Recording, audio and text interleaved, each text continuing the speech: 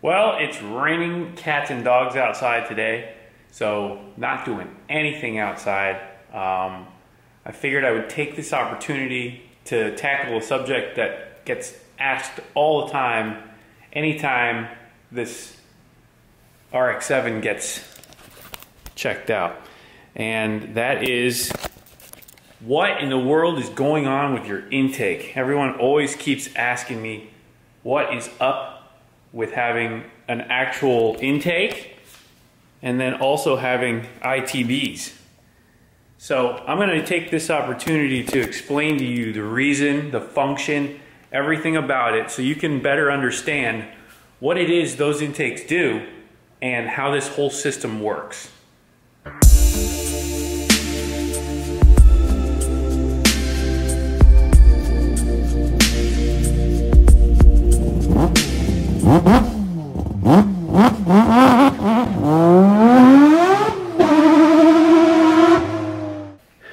Basically, for those of you who haven't seen it yet, this is my 3-rotor setup in one of my FDs.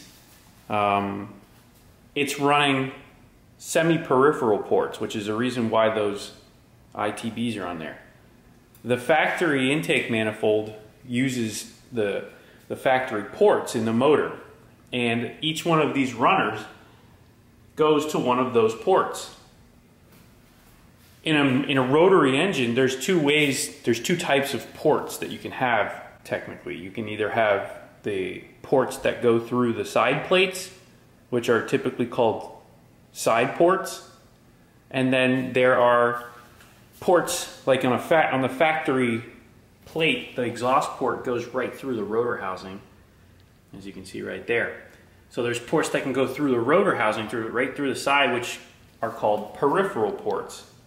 So the peripheral ports actually work on their own. They're not connected to the side ports at all. And on this motor, I'm actually using both. So the factory ports, which are getting fed by that air filter and the main throttle body, go into the factory side plates through the side ports. And then the factory exhaust is a peripheral exhaust port.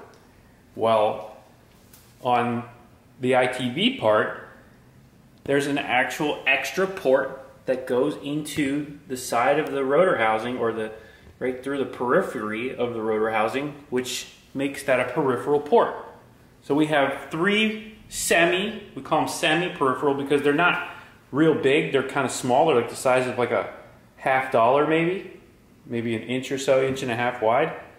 So we call those semi-peripheral ports, and they are not always in operation.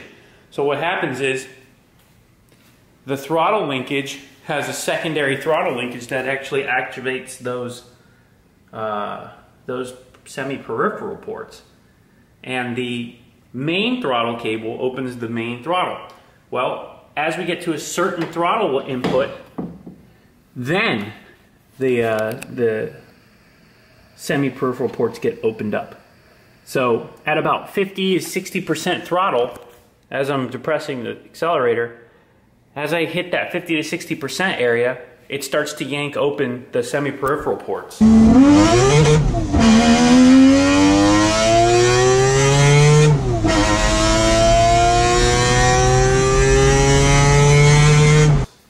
And that is how these open up. And they have their own separate injectors on it, because if I'm below, like let's say, 50% throttle, there's really not much air going in, so the primary injectors are capable of flowing enough fuel in order to supply the motor with enough at those lower throttle angles. And as soon as those semi-peripheral ports open up, there's a huge rush of extra air that's going in. So the secondary injectors come into play, and that's how that works. So hopefully you guys have a little bit better understanding of the setup. This is a pretty radical engine. It's a very, very well developed setup. It's got ceramic apex seals. It has crazy amounts of balancing done, and it revs really high. Those semi-peripheral ports don't really help much until you get up into the higher revs. They're only good up above, like, let's say 6,000 or 7,000 RPM. Below that RPM, the motor doesn't need any extra air, and when you open that up, it actually feeds. It overfeeds the engine. So it's not necessary at those lower RPMs. But once you get up over 7,000 RPM, it makes a pretty big difference. On the dyno, we were able to pick up about 45 wheel horsepower just from having those semi-peripheral ports open.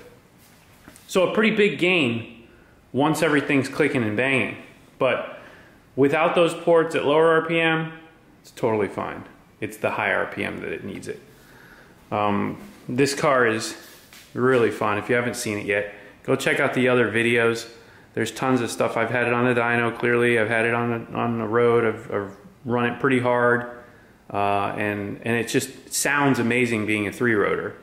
So check it out. It's a very unique setup that Defined Auto Works built along past 10 years or so. They've just been developing this setup. And there's still a couple of tricks that I'm not using yet on this motor that I intend to at some point. So really cool motor. I'm really happy to have it, and hopefully you guys enjoy it too. If you have any more questions, feel free to ask me. I'll do my best to explain stuff like this in these videos, and hopefully it opens up a little bit of extra information for you guys that are wondering why I have extra throttle bodies on top of my intake. So I plan to actually do a bunch more stuff to this car in the future. Just right now is not the time. I've been focusing on other stuff. Clearly you guys have seen the Renly and other stuff that I'm building, but I wanted to take that moment just to explain that to you. On a factory 13B, it's not worth doing the peripheral ports, just because it's never going to rev high enough to really take advantage of it until you get to a certain power level. So once you get over a certain power level, you need more air, then the peripheral ports will help out. But if you're not porting, doing massive stuff to the motor to make it breathe at 8,000, 9,000 RPM or higher, then there's no reason to do that. Look at that bumper. Shout out JMT Audio Body for really coming through. So nice, carbon. I'll round out a quick tour of the rest of the car just because I know a lot of people haven't seen it yet. Interior is completely race car. It's got a cage. It's running an RX-8 transmission because the RX-8 transmission is able to shift at real high RPM. So it works really well with this. Also have the matching RX-8 differential in the back with an OS Geiken limited slip in place, so it takes care of that. The hideous over fenders that are here, or fender flares that everyone keeps bugging me about, are covering up a massively annoying fender pull, which I'd rather see this than that, trust me. But I plan to do some more to make this better in time. Got the Esprit rear wing, pretty cool. And then brakes wise, this thing's got some monster Brembos all the way around. These are straight up race car brakes, front and back. So a pretty good upgrade for this car. Those Brembos, yeah. And also running Alcon master cylinders, twin master cylinders. They're unassisted. And we've got the pedals down there to match it. Apex gauges all across. There's really nothing left in this car that's factory, which is fine by me because I have the RZ in the shop. That's a very, very factory car. Got a set of bride seats, some Takata harnesses. Just an all-around cool car. I'm not trying to make power. I'm not trying to, when I say not trying to make power, I'm not trying to win any drag races with this car, do anything crazy like that. This is a straight up race car that's just fun to drive. I wanted a car. Oh, check out my arm sleeve, by the way. I repurposed a sock. It's my freaking elbow is killing me, so I've got a sleeve on it. But anyway, the car is not a race car. It's just solely for the street, solely to have fun, and well, not solely for the street, solely for the track, I should say. But I drive it on the street. It's still a registered car.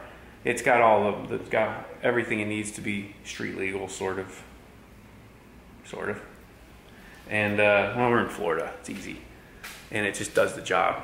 So, if you guys, again, if you have any suggestions, you have any questions, just let me know. Leave it in the comments. I do read all the comments. I try to. If I miss your comment, I'm sorry, but I do try to read them all. And I really do like making videos for you guys. So I know some of you are bored. You've probably seen it before, but a lot of you haven't. So there it is in all her glory.